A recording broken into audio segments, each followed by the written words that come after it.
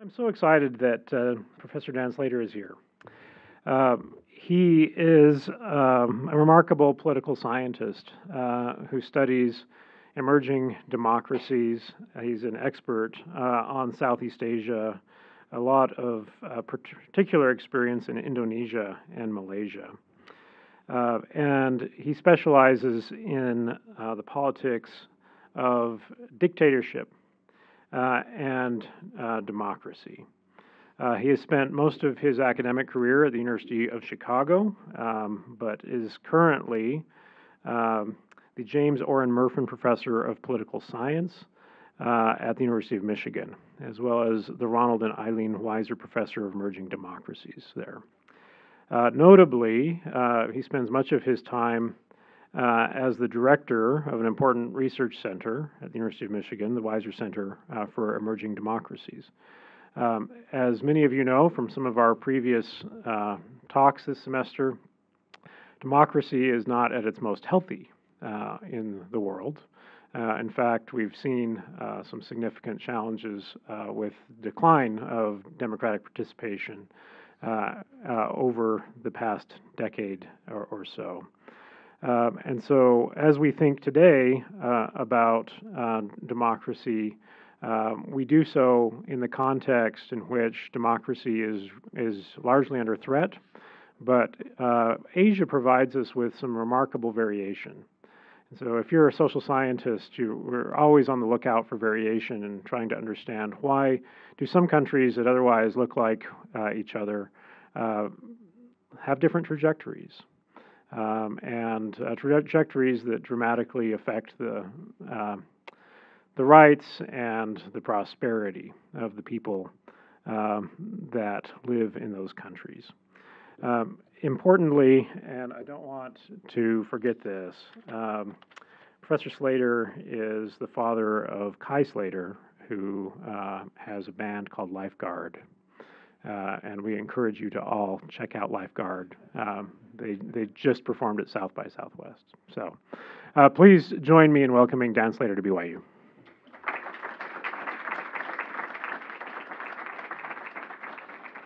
Thank you, Quinn. And if anybody wants to leave and go listen to Lifeguard on Spotify, I'll totally understand. That's a much cooler kid than his father, that's for sure. So those of you who are academic geeks, there is hope that your children will be cool at least, even if we aren't. Well, thanks, Quinn, for the introduction and for the invitation. Thanks, Darren Self, also for helping to arrange this from the Political Science Department. Thanks, everybody, for coming out in these conditions. Though I guess it might not be so abnormal, but it's abnormal for me, even from Michigan. But it's really, really delightful to be here to talk about this new book, which was written with Joseph Wong, and which was released in September with Princeton University Press.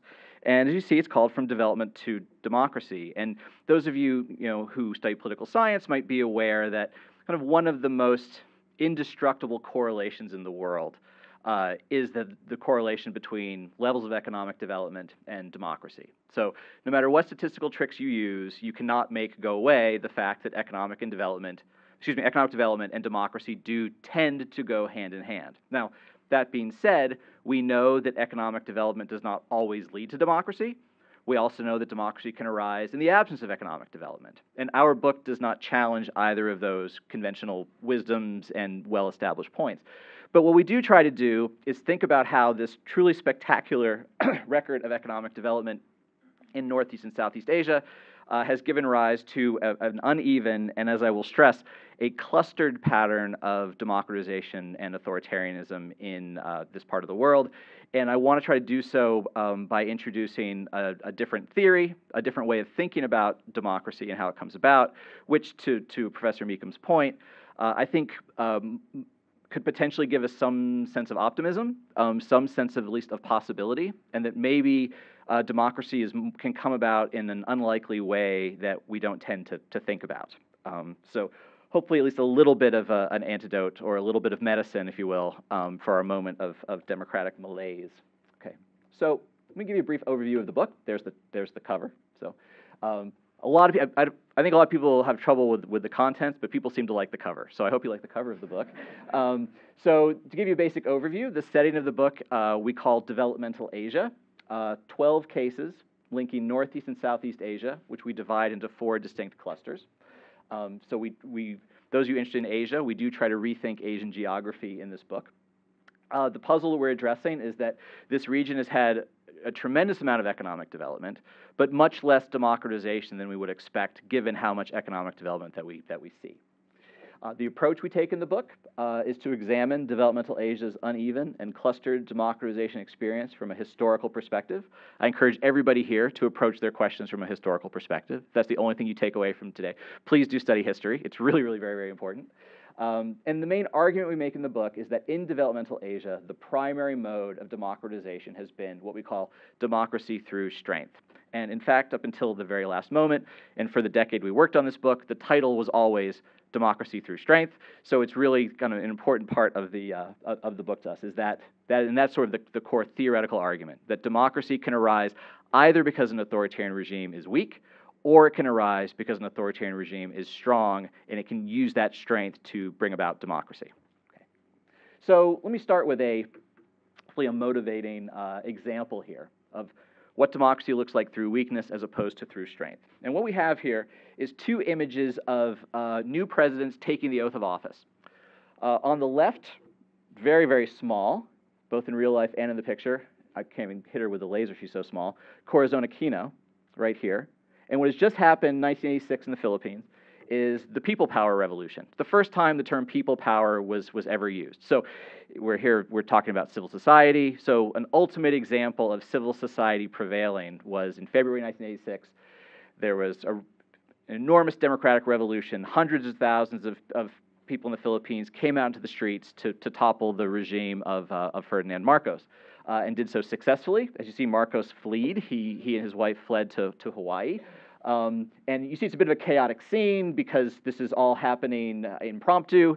You know, there were elections that had been held a few weeks before, which the Marcos regime very brazenly stole, but they got busted in the act. So what we have here is the result of a democratic revolution. And so democracy arises in the Philippines in 1986 through weakness, through the authoritarian regime's weakness. The Marcos regime has collapsed in 1986. Okay. We have a very different image on the right, but only 2 years later, almost to the day, what we have is a picture from North Korea where No Tae-woo is assuming the oath of office himself. And if you had taken a picture of new President No just a couple years before, he would have been wearing a military uniform rather than such a nice, snappy suit.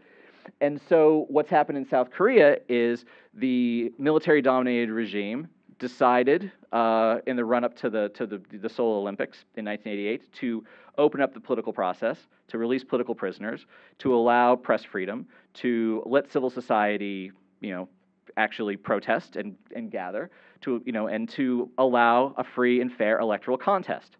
And in that free and fair electoral contest, the old guard of the old ruling party, the old military elites, prevailed in the election. They won a free and fair election, and therefore he stays in office as chief executive, but in a new guise. He's no longer a military-backed dictator. He is the popularly elected president of South Korea.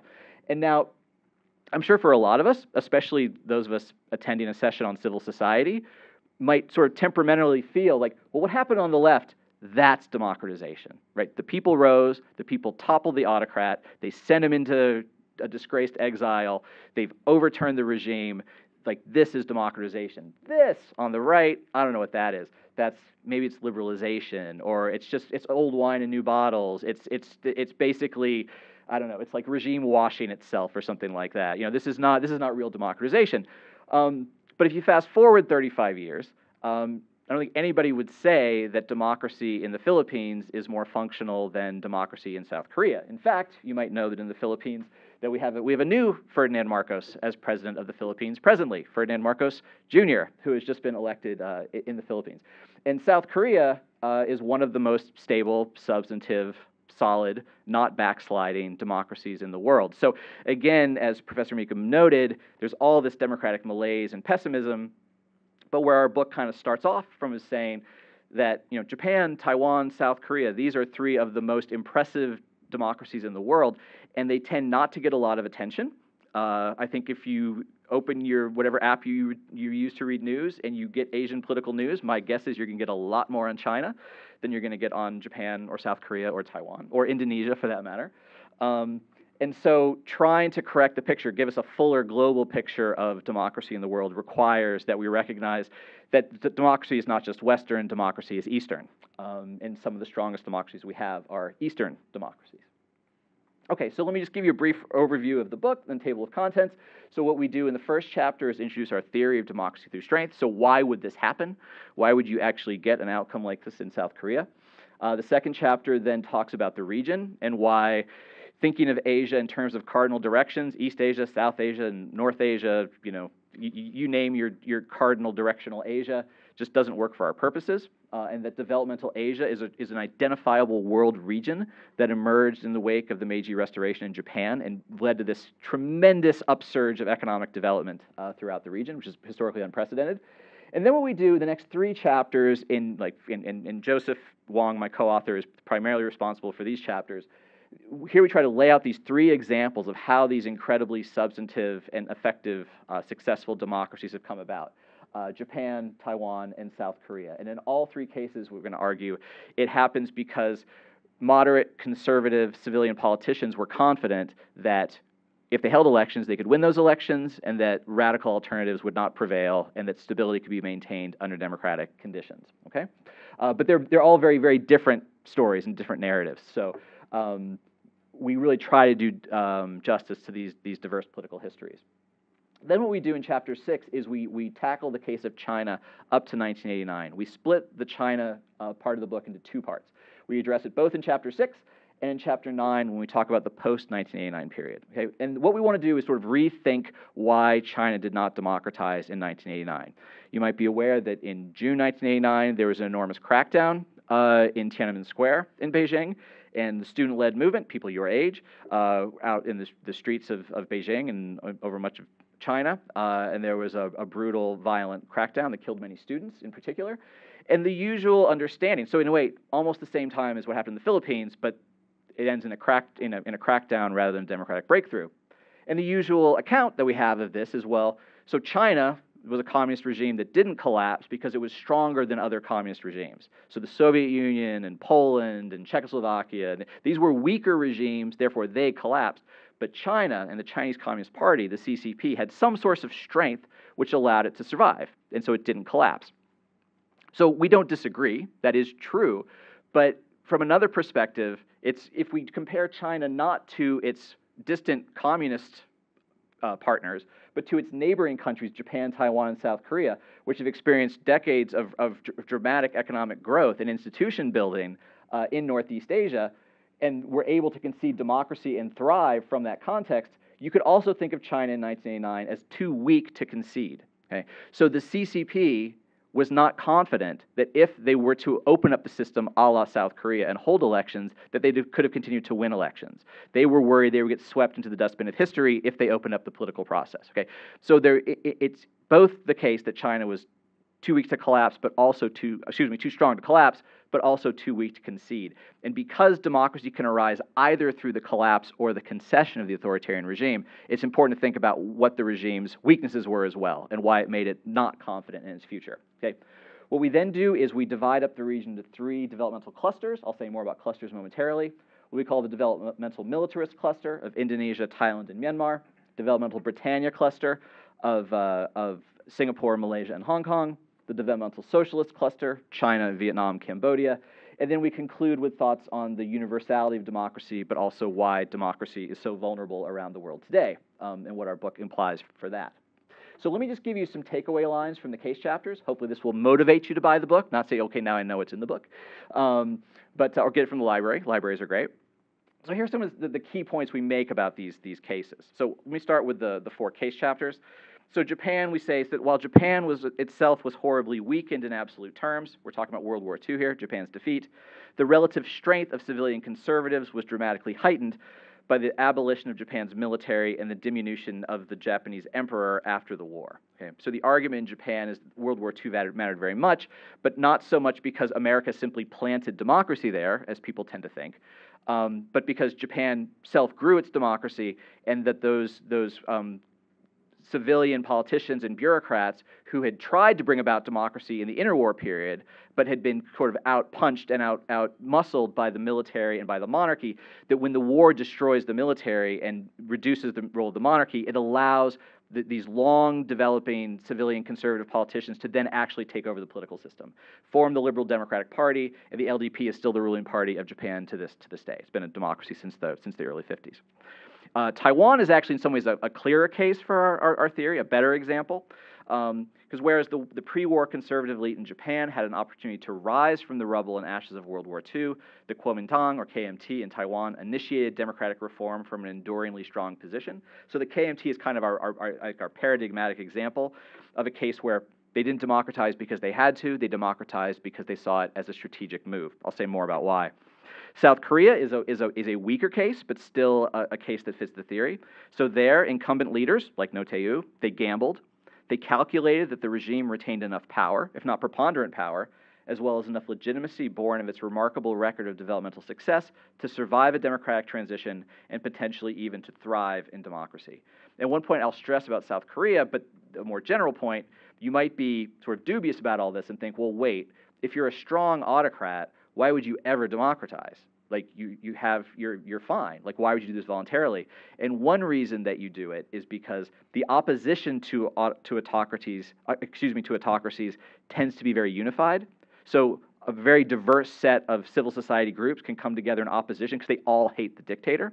But when the dictator says, I'm going to stop repressing you, then all the things that make civil society disagree come to the fore. You're from different regions. You're from different religious backgrounds. You speak different languages. You come from, you have different views on economic policy.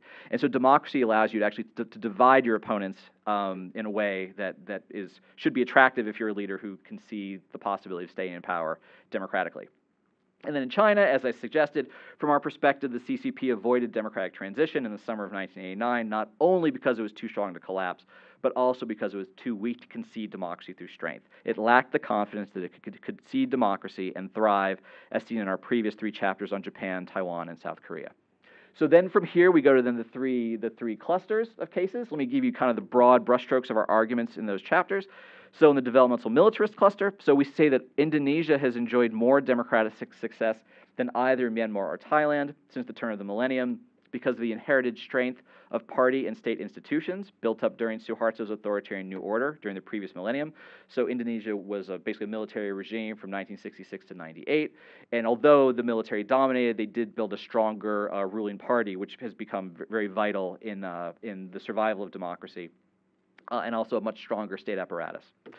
In developmental Britannia, so Singapore, Malaysia, Hong Kong, the general pattern has been democracy avoidance, not democracy through strength.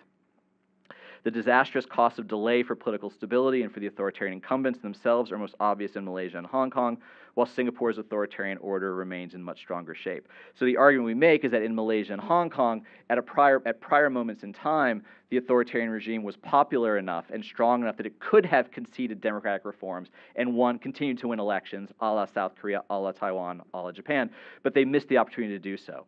In Malaysia now, the old ruling party has been voted out of office. Hong Kong has descended into ungovernability because of so much civil society anger at the failure of the Beijing-backed government in Hong Kong to actually fulfill any kind of democratic reforms. So this is another reason why, if you're thinking, why would a dictator do this? It's because if you're strong now, you might not be strong tomorrow. It makes more sense to reform when you're still in a strong position than to wait till things start going downhill. And finally, the developmental socialist cluster, we argue that by the 2010s, all 3 developmental socialist cases, China, Vietnam, Cambodia, had become viable candidates to pursue democracy through strength, with China the strongest of all. Yet, as in the developmental Britannia cluster, none have done so. And this is not strictly a matter of sort of modernization theory and of just economic development itself, because if the developmental militarist cluster was not too underdeveloped to experiment with democratic reforms, neither is the developmental socialist cluster. So hopefully you're getting a picture by now that there's a lot of variation in democracy in the region which kind of accords with these different clusters. Let me say a little more about the region. So these are Northeast and Southeast Asian polities that have followed a state-sponsored, export-led strategy of rapid economic growth and catch up with the richest countries in the world, particularly in the West, and they've done so with widely varying degrees of commitment and success. So the 12 cases we're capturing here illustrate a real spectrum of success, a real spectrum of strength. Okay, so they're not all identical by any stretch of the imagination. This region is shaped politically, not just geographically. So countries like the Philippines, North Korea, Laos, Brunei, Mongolia, they're all in East Asia or Southeast Asia, but they did not join developmental Asia because they did not start following the kinds of policies that started in Meiji Japan in the 19th century and have spread across the region and led to this really remarkable, historical regional shift in economic growth, in which one of the world's poorest regions has become one of the world's richest regions. This is a zone of shifting and overlapping American, British, Japanese, and Chinese regime influence. It is not predominantly a Sino-centric region.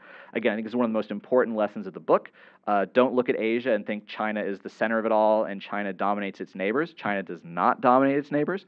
And in fact, China, when we think of the region as developmental Asia, you realize that China is not the leader of developmental Asia. China is a latecomer to developmental Asia. It is a laggard in developmental Asia. China began pursuing these kinds of economic reforms long after most of the other countries in the region did. So it's really still catching up, even with its neighbors. So it's a region with 4 identifiable clusters of distinctive types of developmentalism, which profoundly shape regime variation. So just to be explicit on this, the 4 clusters, color-coded. The developmental status cluster, Japan, Taiwan, and South Korea. The developmental socialist cluster, China, Vietnam, Cambodia. Developmental Britannia, Singapore, Malaysia, Hong Kong. And developmental militarism, Indonesia, Thailand, and Myanmar.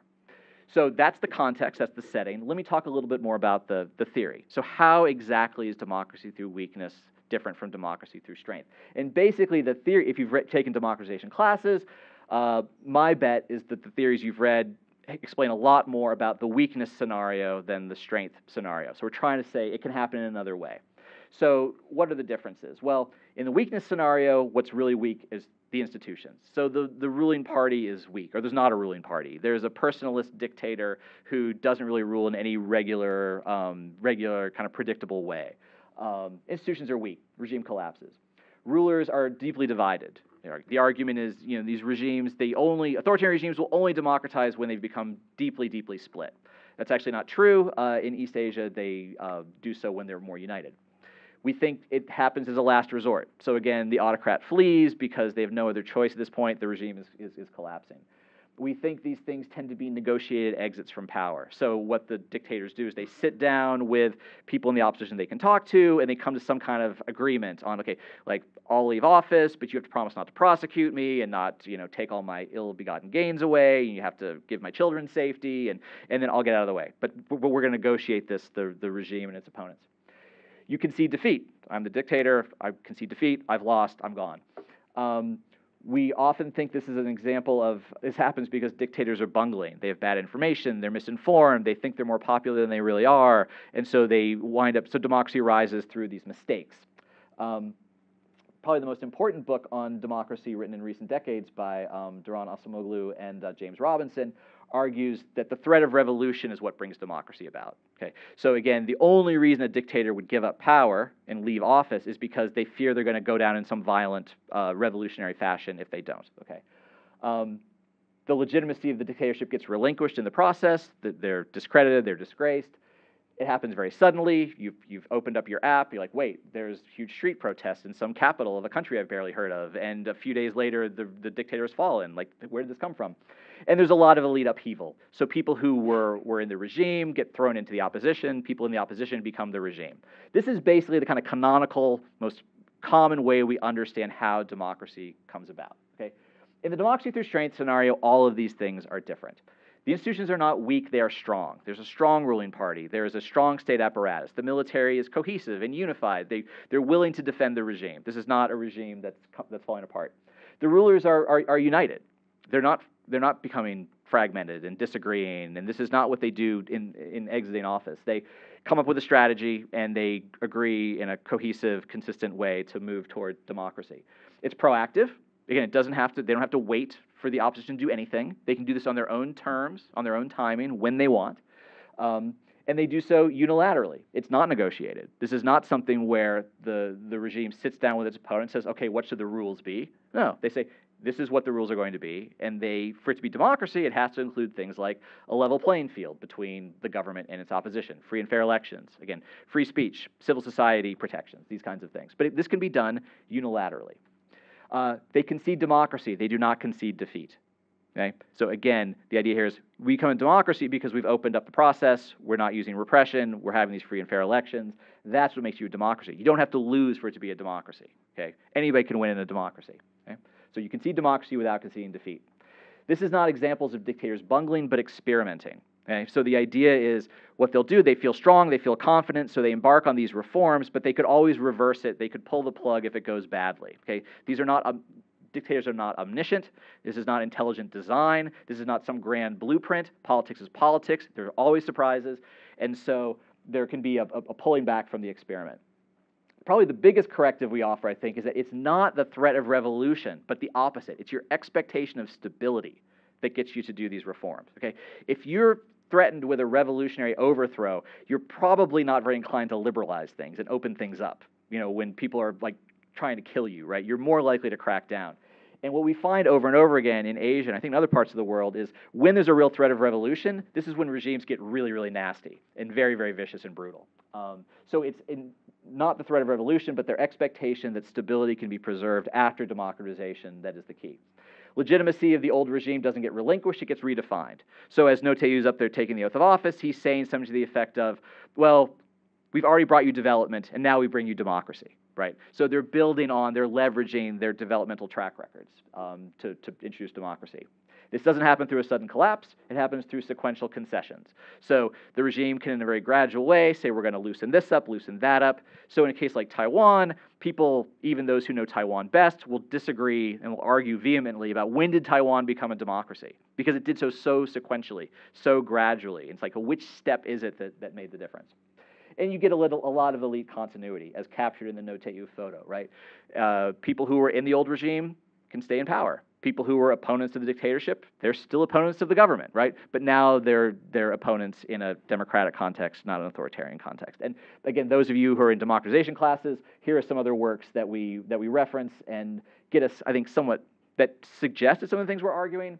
But basically, before our book, I think our theories have given us some reasons to say, okay, well, we agree that dictators may preemptively liberalize, but they won't go all the way to democracy, or they might exit power entirely. I think we're the first people to say, no, they might actually democratize full force and not leave power. Okay, so again, just to take a step back, when you hear in the media people talking about, well, will China ever democratize, right?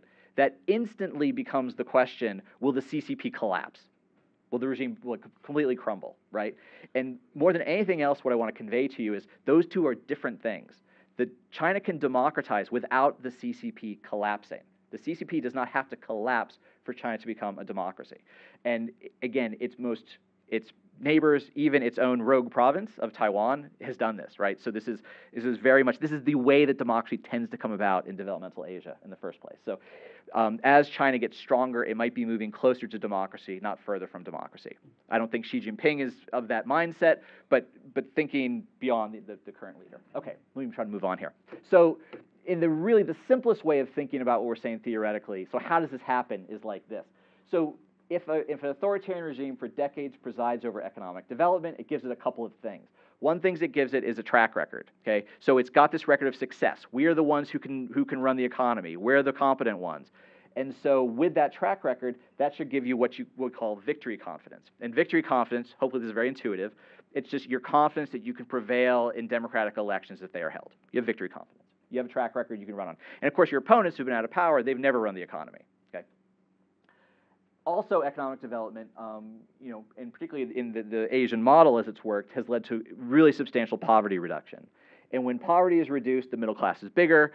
The gap between the wealthiest and the poorest is narrowed, and that means that you're less likely to see like really intense redistributive pressure, or that the poor are going to try to expropriate the rich under democracy. So that gives what we call stability confidence, which is just, again, for this old authoritarian regime, are they confident that stability can be maintained if democracy comes about? So these are kind of the beating heart of the theory, and this is the thing to kind of look for, is do these regimes have victory confidence? Do they have stability confidence? That's necessary for democracy through strength to come about. But why does it happen, and when does it happen when it does? And here we wrote an article about 10 years ago that introduced this theory of why they do. The book basically is going from that same theoretical idea, and we can talk more in Q&A if you're interested, but again, it's all in the book. essentially the idea is these regimes build up strengths over decades, over time, very, very slow moving, gradually build up these strengths. And then in a much more sudden way, they receive certain signals, which can come from the economy. They can come from elections, like even authoritarian elections. They can come from the geopolitical context. So if superpowers start acting differently, changing their views, and it can come from protests. So again, civil society is very important here. The strongest signal to an authoritarian regime that it needs to consider changing its stripes and its direction are these massive protests. Okay, so civil society is really vital. But at the end of the day, these are strong dictatorships. Nothing can make them democratized if they don't want to. And so it comes down to the strategies of these autocrats themselves and these regimes. And so you need to go, so strength is not enough. We're not saying if you're a strong authoritarian regime, you will do this, because most of them don't. But these signals and these strategies, when they change, that presents these openings for democracy through strength to come about. So as I said, these all exist on a spectrum. And you can kind of see, as we talk about the spectrum of strength and weakness, how the clusters come about, because these the clusters really come about through the varying strengths that they have. So the 6 democratic or democratic concession cases that we have: Japan in the 50s, Taiwan in the 80s and 90s, South Korea in the 80s. You see, that's our statist cluster. Indonesia, Thailand, Myanmar, that's the militarist cluster that did this in the 90s, the 80s in Thailand, the 2010s in Myanmar. And then the 6 avoidance cases, which have never embarked on these kind of experiments: the Britannia cluster, Singapore, Malaysia, Hong Kong, and the socialist cluster, China, Vietnam, and Cambodia. So basically what you can see here is these clusters of economic development. And what the book does, each empirical chapter devotes about half the chapter just to laying out the history of economic development and how it looks different, how it's organized differently across these different clusters. And then what you see is, kind of remarkably, these developmental clusters basically perfectly predict whether or not you're going to embark on these reforms or not. So the clustering really seems to matter. So to think of it this way, okay, so one way to think about this is we have 2 clusters which are of quite high strength, okay, and in the sense here that these are the wealthiest, they've got the strongest economic track records, they're the wealthiest countries in our group, and have the strongest political institutions, political organizations that have arisen, right? And the lower 6 are of more intermediate strength. They are stronger regimes and more successful economies than most authoritarian regimes in the world, but they're certainly not the equal of the top 6. So let's just pause and think, so what does this mean for our big theories, right? So modernization theory. This idea is countries get richer, they become more democratic, okay? Well, if Asia just supported modernization theory, then the top 6 would be the ones that have conceded democracy, right? It would be horizontal variation, but it's not. It's vertical. You go from Japan, Taiwan, South Korea, Indonesia, Thailand, Myanmar. They're all the ones that have pursued these democratic reforms from positions of strength at some time or another, right? So Singapore, Malaysia, and Hong Kong look very bad for modernization theory. They have the riches, but they didn't do the reforms, okay? So if you look at just Japan, Taiwan, South Korea, China, Vietnam, Cambodia, you say, well, those 2 clusters make sense given modernization theory. And maybe as China, Vietnam, Cambodia get richer, they'll become more like Japan, Taiwan, South Korea. But part of what the cluster analysis tells us is, not so fast. Countries aren't just a GDP, right? They're also a kind of country. They have these distinctive sets of institutions. And so we've never seen this happen in the socialist cluster. We've never seen it happen in the Britannia cluster. And that suggests there's something about the institutions, the histories, and the book tries to do justice to this complexity that has made them resistant to these kinds of reforms.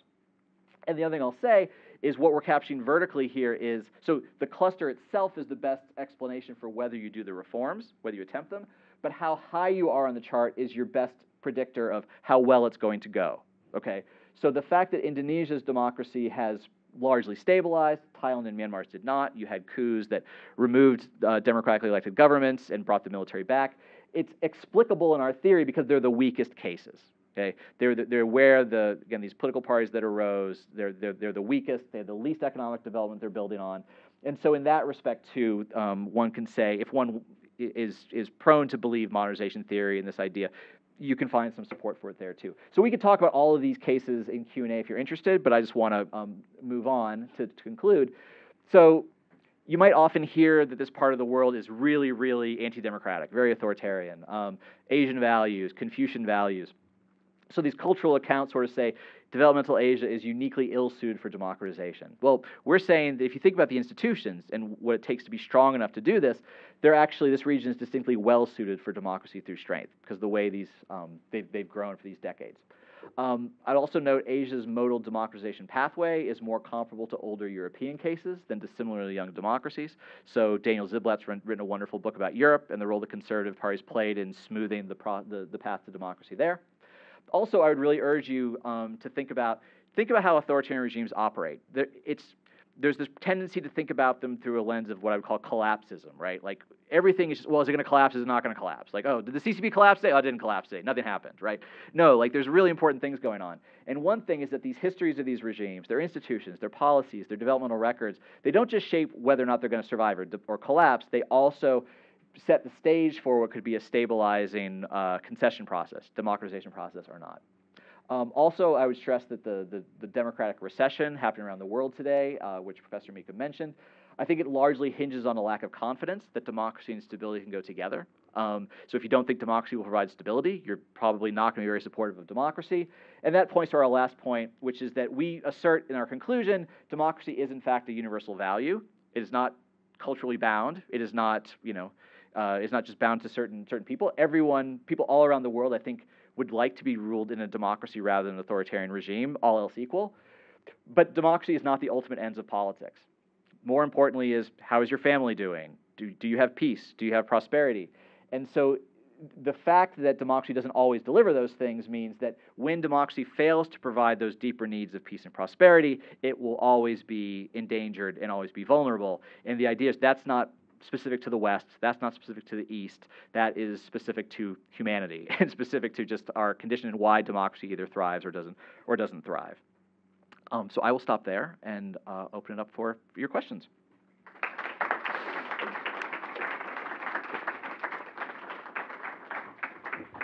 Thank you. Incredibly interesting. So much for us to discuss. We will go until 1 p.m. today. If you need to leave because you have a course commitment before that, you're welcome to do so. But we will move to discussion. If you have a question for Professor Slater, just please raise your hand.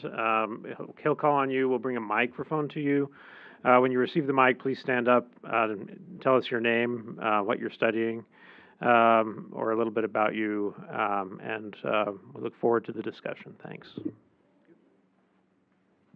Yes. You. So I'm Kimberly. I am studying psychology. I'm just curious of the places that you discussed, which democracy of these do you think functions most similarly to our traditional U.S. democracy that we think of? It's a good question.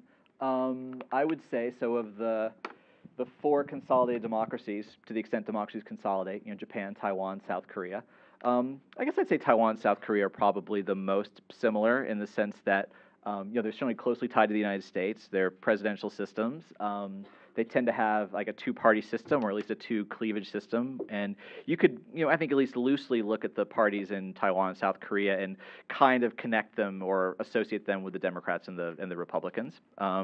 In South Korea, like the United States, now has a history of prosecuting its former presidents. So, and as does Taiwan, where Chen Shui-bian spent some time in prison. So, it is possible to prosecute. It is possible to imprison former presidents, and it does not mean democracy will die.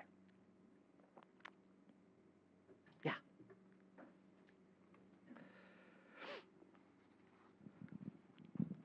My name is Brendan Tanner, study mechanical engineering. My question is, so we actually had another lecturer who talked about Uruguay, a very similar case. And my question is, I don't know if the examples show or how long do these regimes need to be in power before, democratically, before them losing that power will not simply result in a military coup, a military takeover? Right. Yeah. Yeah, I wish there was a magic number, right? So political scientists have long said they talk about this thing called consolidation. And they say, well, if you've had two peaceful transfers of power, then you're safe. I don't think anyone believes that anymore, right? I think it's pretty clear democracies are never really entirely safe. There's always the prospect of it being undermined in a variety of ways. But I do think time matters, and I think that time, some people say democracy is a stock variable in the sense that if you've had it for 50 years, it's a different thing than if you've had it for 10 years. So it's not just how democratic you are, but how long you've been democratic. And I do think that those that have been the longest. I mean, Indonesia is certainly the most at risk of the four I was talking about, and it's also the youngest of the four in terms of democracy. Myanmar, one could argue they didn't even get to be all the way to be a democratic regime between 2011 and 2021. I think there's good debates about that, but it was clearly very, very, very, very new. And so, yeah, I think in some ways you could also ask, the question of how long does an authoritarian regime have to build up strength before it's ready to kind of do this. And Myanmar is, I think, the example of the one that did so the most early, and it ended up failing. I think we can talk more about why it failed. I don't think it had to fail. But I think cases like Indonesia, Thailand, Myanmar should give us some confidence that you don't have to be an extraordinarily strong and rooted authoritarian regime to be able to do this. And I think other parts of the world have shown us that there are authoritarian regimes that have done this. There's great quantitative work by Michael Miller that shows that generally, after authoritarian regimes die, like old parties tend to win elections from those old authoritarian periods, right? So I think authoritarian regimes should have, in general, a lot more confidence that they can actually pursue democratic reforms that would solve a lot of problems without undermining their own positions too badly. Yeah, please. I was wondering how you think that the democracy through strength method of democratization should affect U.S. policy best practices towards these types of states, authoritarian regimes. Very, very good question. I think that the main thing that I would say is that, I think American democracy promotion tends to take the form of where some regimes close to the edge, close to collapse, and how could we nudge them over the edge. And I think that when authoritarian regimes collapse, and I'm not saying we should never encourage that or that it's never a good thing for a regime to collapse, but often leads to pretty bad outcomes. And so I think we should be looking for more democratic possibility in stronger authoritarian regimes. And again, not always thinking that, if an authoritarian regime is doing things like if it's committed to economic growth, if it's committed to the well-being of its citizens, and many authoritarian regimes are not, but some authoritarian regimes are. I think that we should be working with regimes that are, in fact, building up strong developmental track records, and try to, nudge them in a direction and give these really concrete examples of why it's the case historically that, you can loosen up the process and not, suffer the instabilities and the kind of defeats that you fear. So I think part of it is that kind of encouragement and being willing to support regimes that are willing to go in those directions. So there's a lot more places that are, so we call candidate cases these ones that are the strongest ones, right? And so don't only think of candidates for democratization as dictatorships that are crumbling and falling apart. Yeah. So for the kind of dictatorships that end up adopting democracy, do you find that even though they're having a democracy, that it's more likely for them to be corrupt, I guess, have a more corrupt governments, even though they are democracies and people can vote? Yeah. That's a great question, and I think there's a good bit of disagreement among those of us who study these things. I think that some people see that on average, if you have an old authoritarian party hanging on, that causes certain debilities, certain weaknesses in democracy. And from other people have looked at it and said, well, no, when you have these parties carry over, it actually gives more stability to, it creates a party for other parties to compete against, and so it helps structure things in a way that, is kind of healthy for democracy.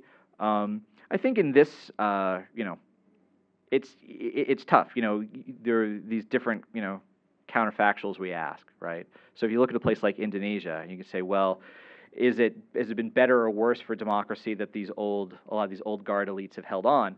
I think certainly the way the military has held on and remained prominent is just a net bad for democracy, no question.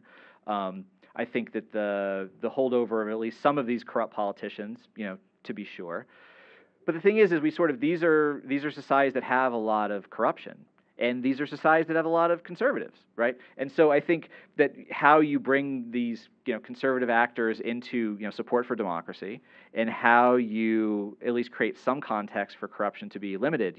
Indonesia, for all its, very high levels of corruption for sure, but also has had one of the strongest anti-corruption agencies, in the world in recent decades. And that's very much a product of democratization. So I think what you're asking is a really great open-ended question. I think we could look across the world, and I think the best political scientists could look at that question and answer it differently and focus on different things. So I think there's like a lot of research possibility in just thinking through. So when you get through weakness, a la the Philippines, you get through strength, a la South Korea, what are the lasting implications of that? There's a new book by Ali Kadivar that argues when civil society pushes for democracy, you end up with a healthier democracy. That's kind of his quantitative result. I'm sort of more of the viewpoint that these are all kind of averages. The point is that there is another way, right? I think that what we really should be looking for is not just probabilities in politics, but possibilities. And when we see that there is another possible route to these good outcomes, we should be kind of embracing it and trying to think about, okay, so when and how can you make that come about? Back to, which kind of relates to the earlier question on democracy promotion, right? There are more positive pathways out there than we might appreciate.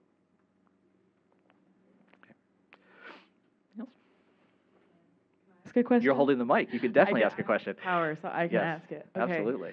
This is sort of related to, I guess, one of your later claims, which is that, democracy is sort of a universal value. Mm-hmm. And I was lucky enough to spend a bit of time over the summer in Morocco. Fantastic. Doing research with a couple of professors here. Mm-hmm.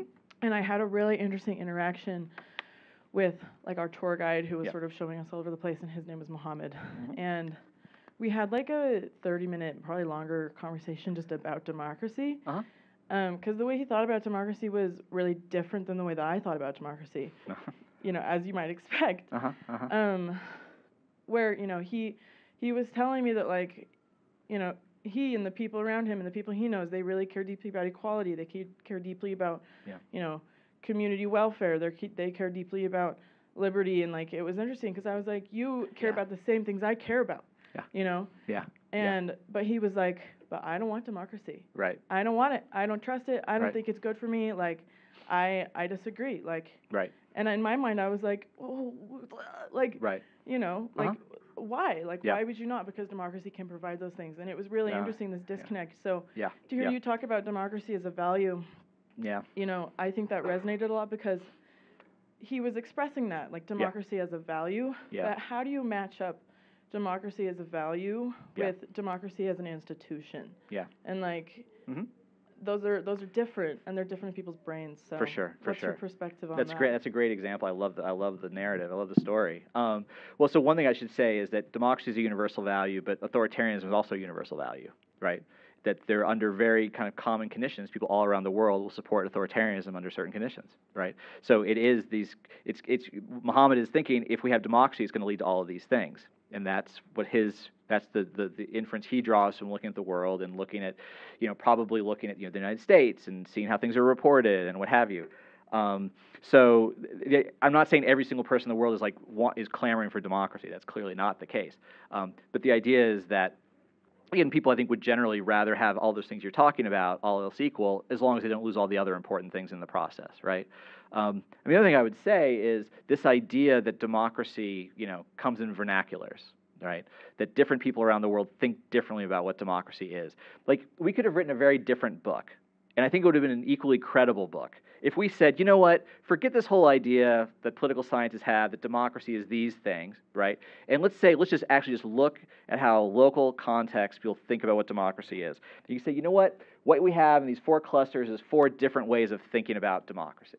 And that in China, they're convinced they have a democracy too because of responsiveness and substance and all these things. America's not a democracy, we're a democracy.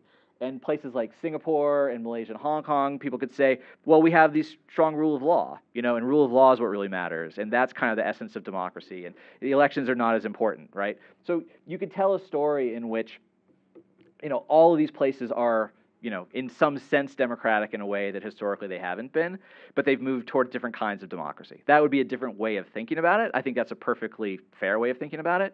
But for those of us who do political science and are very concerned about these questions of, basically you don't like to see political prisoners. You want to see people, you want to see that governments that are, that govern poorly and abusively, they have a chance to remove them. Like those things do, I think, also matter.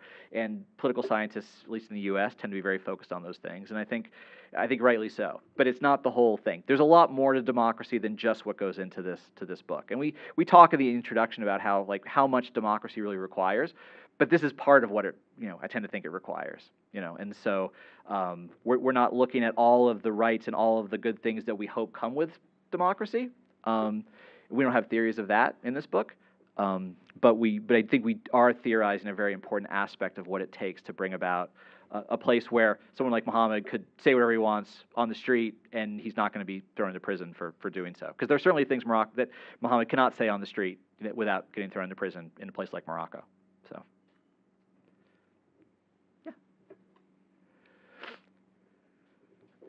My name is Natalie. I study international relations. I was just wondering, as I'm looking up at your clusters, I think there's one country in particular, at least that I study quite a lot about, that is not on there, and that's North Korea. And I was just wondering what your thoughts are and how that fits into this discussion around democratization. Yeah. So basically, if you look at the developmental socialist cluster, right? So after, during the Cold War, the way you clustered Asia was, capitalist Asia and communist Asia, and you had these two waves of revolutions. 40s and 50s, you had China, North Korea, and then by the 70s, you had Vietnam and Cambodia, right? So you had these waves of revolution, these four communist regimes, and as we say, developmental Asia is a region you join. You join it by basically setting aside, communist economics to a large degree, embracing markets, trying to be export-led, trying to, again, rise this kind of there's basically, you can think of this rising economic tide going across Asia, in which all you got to do, if you're like a Cambodia or a Myanmar, it's not really that hard. Like the economic reforms you need to do to actually start growing really, really rapidly. Myanmar is without question the weakest economy in here, right? And Myanmar, in some ways, was more like the socialist cases during the Cold War. It had a self-proclaimed socialist approach. It was called the hermit state of Southeast Asia, and even in Myanmar, the GDP per capita went from 200 to over 1,000 in the 20 years up to reform. It got substantially better off, and North Korea has just stayed outside of that move. It is retained its socialist cluster. So it's socialist but not developmental socialist. So in the same way that the Philippines is not part of the book because it never pursued these sort of Japan-like economic reforms, building a developmental state, North Korea is also exterior to it. So you would, if you want to understand North Korea, you could look, that weakness scenario is very much in play. Maybe the North Korean regime would collapse because it, or it would democratize because it collapsed, and the Kim family dynasty collapsed. Or maybe it would happen that they look around and they say, we actually think that we're pretty popular. We think that we could democratize, and it would be so. Either one would be at least in principle possible. But you studied North Korea more than me, so I defer to your judgment. We probably have time for one or maybe two more. Hi. So I hate getting questions about hypotheticals, but I'm going to ask you a hypothetical because Malaysia, I won't ask you one then. Malaysia is on the list here, and since your book was published, there's been another election. There's sort of this interesting coalitional government. Yep. I'd just like to hear you talk more about Malaysia since your book was published and kind of what you see there as the trajectory. Well, I love that question. That's not a hypothetical. That's just a great question. So one thing about Malaysia I will say is one benefit of taking a long time with a book is that it actually allowed us to get past the 2018 election. And because we're saying throughout, Malaysia, this is a regime that hit its apex in the mid-90s. They had a perfect opportunity to democratize through strength. The ruling party and coalition would have continued to thrive. I think we say this, without question. They missed their opportunity, and they eventually just lost power altogether. They get voted out. So again, it's a really important, it's an important cautionary tale to authoritarian regimes that are resistant to reform. If you're in a strong position, take advantage of your strength to reform. And so in Malaysia, they do end up losing in 2018. And I've written a piece recently that kind of looks at Malaysia and Indonesia together. So the thing about Malaysia and Indonesia is, during the during the Cold War, right, they kind of converged, right? They were both these sort of dominant authoritarian regimes, very stable, anti-communist, anti-communalist, all that kind of thing. And then after the Cold War, after democratization, the last 25 years, they've really diverged, right? Indonesia became this democracy, Malaysia was not. And what I argue is that they're actually converging again. Malaysia and Indonesia are becoming more similar again. And what they're both traveling is this pathway from authoritarian hegemony to sort of these kind of pluralistic, political pluralism, And so it's kind of a mess of parties, and there's fragmentation. And one feature of it is that in both cases, the old ruling party has found a way to finagle itself into a position of power, despite its decline in popularity. So Golkar in Indonesia kept joining cabinets. It was even the biggest party in cabinets, even as its electoral support declined. Again, in Malaysia, even a place like Malaysia where UMNO seems so discredited, they have the deputy prime minister. They're the second most important party in government. And so again, there's even when you wait too long, even when you do lose, there does tend to be life for these old autocratic guards to a large degree afterwards. So Malaysia's becoming kind of it's what Luke and Wade would call pluralism by default in a way, right? It's sort of like it's just kind of the center no longer holds, and I think it's a really interesting moment for what's going to happen in Malaysia in terms of polarization. I think the biggest thing in Malaysia right now of interest to me is that the opposition is entirely Islamist. The government is pluralistic. This is also somewhat true in Indonesia. Indonesia has managed that polarization pretty well. I don't know that Malaysia has the capacity to manage the kind of polarization it has right now when there's no dominant party in place to basically do it for everybody. Like they're going to have to invent new things in Malaysia essentially to get through this. So, but it's 1 o'clock, so we should stop. So do you want to do some final words? Yeah.